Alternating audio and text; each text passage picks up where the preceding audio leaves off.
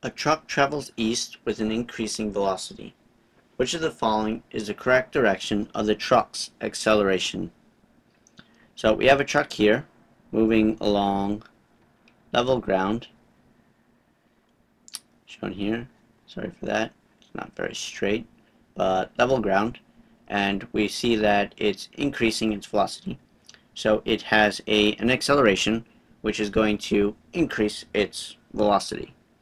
So now what we have to do is go through all of these choices.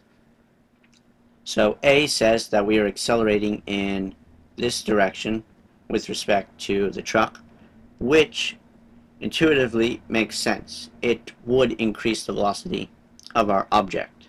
So we know now that this is correct. It is in the direction of motion, so this acceleration, this force that is being acted upon the truck is going to increase its velocity. Whereas something like choice D would result in the object to be slowing down. This corresponds to a deceleration, so that's why that's wrong. Choices B and E both have a vertical component, so that would cause, for some reason, your truck per se to have a velocity going upwards later on when it initially didn't have one. But you're not going to accelerate your truck upwards, so these don't make sense. Now C can be explained better through an example of dynamics, where we have our truck, we have, say, our truck here,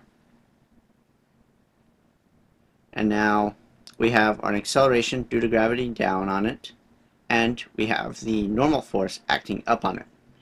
Then if you wrote Newton's second law for that, net force is equal to ma, we would see that it's not accelerating up or down, so the acceleration in the vertical direction is 0. So that's why C is explaining the acceleration due to gravity, but the acceleration of the truck, it's not accelerating downwards, it's staying level on the ground. So it's not increasing its velocity, it's not falling.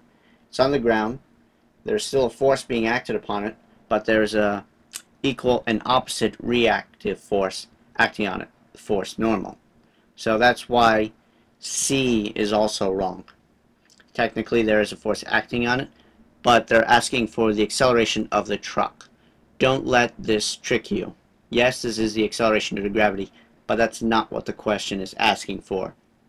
They're asking for the truck's acceleration, which would result in this increase in the truck's velocity.